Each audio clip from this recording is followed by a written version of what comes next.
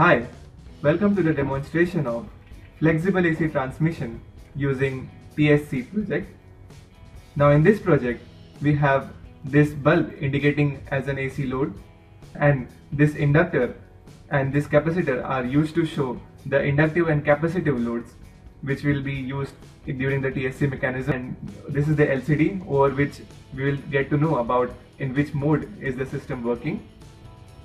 These are the zero cross detector circuit which will actually detect the lag and lead of the voltage and currents. Then these are the SCRs through which the capacitor will be switched so that we can achieve compensation. And this is the current transformer.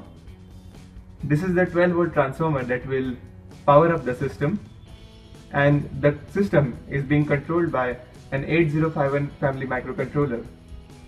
Now what happens in a TSC is actually we compensate the inductive transmission line using a capacitive load so that the power factor correction can happen, and this power factor actually is being shown on the LCD in the various modes which we will be using to switch on and off the capacitor.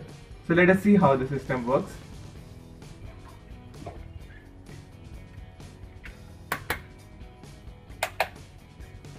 So as you can see that it's showing that it is in normal mode, and the power factor is currently like 0.65.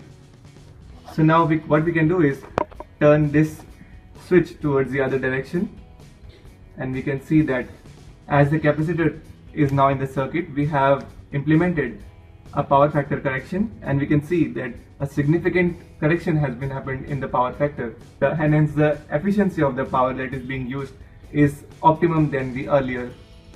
So this is how the project works. Thank you.